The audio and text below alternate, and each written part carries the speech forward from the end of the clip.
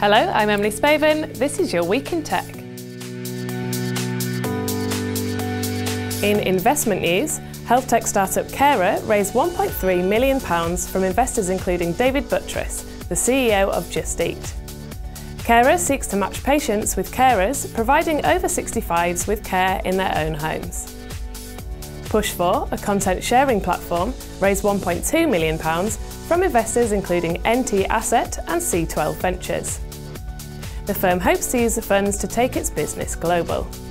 Scotland-based travel tech firm Skyscanner has been bought by China's Ctrip.com in a £1.4 billion deal. Skyscanner was valued at $1.6 billion in a funding round back in January. UK-based VC Seraphim Capital announced the launch of an early-stage space tech venture fund. It's already secured £50 million to invest in tech with potential space applications, including AI and robotics. Philip Hammond delivered the autumn statement, revealing an extra £2 billion will be put into R&D per year by 2021. Hammond said this was to ensure the next generation of discoveries is made, developed and produced in Britain. Overseas, the South Korean authorities raided Samsung's offices.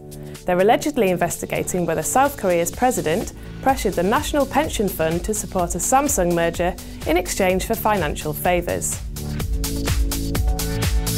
Our download of the week is BrickShots.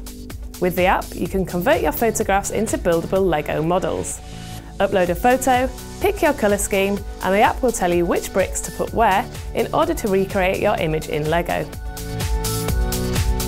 And finally, we all know how difficult it is to navigate the pavements while texting, but the National University of Singapore thinks it has the solution. It's created self-driving scooters which have sensors to help people avoid bumping into things as they gulp at their handsets. That's all for this week's episode.